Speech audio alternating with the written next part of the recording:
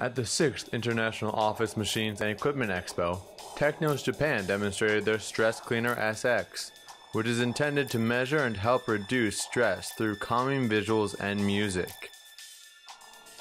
今回ストレスクリーナー SX といいまして、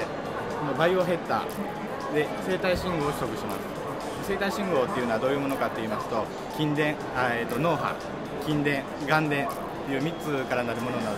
ですが、それらを取得してストレスの評価にしようということで作りました。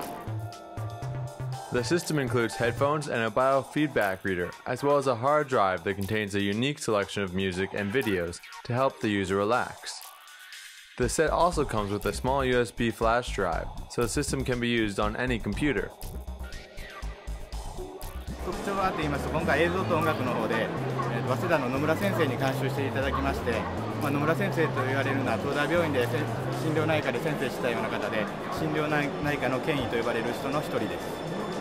その人に監修していただきました映像と音楽を用いてヒーリングをしていただこうという製品です。At the bottom of the display, a meter can show how much the user's stress is being reduced.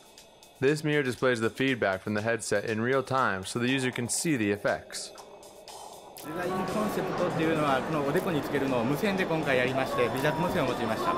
おでこにつけて動けるようにということで、ヒーリングだけであれば動く必要はないんですが、おでこにつけて動くということでゴルフのパターなど、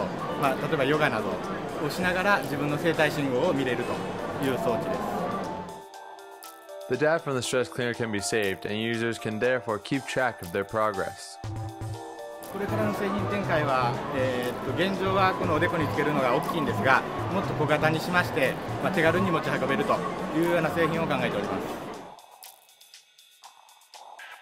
The Stress Cleaner SX is now on sale for approximately 150,000 yen. DigInfo News.